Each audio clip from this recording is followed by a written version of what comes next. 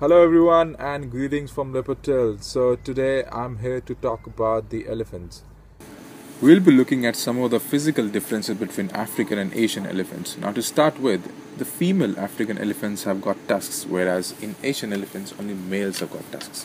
Coming to the trunk, the tip of the trunk of an Asian elephant have got one finger, whereas African elephants have got two fingers. Looking at the head, the Asian elephants have got small ears which look like a map of India and have two humps on the forehead, whereas in African elephants they have massive ears which look like a map of African continent and has only one slope on the forehead. Despite of some of the few physical differences that I've just mentioned, take a look how African and Asian bull elephants behaved exactly the same with me while I was on a safari.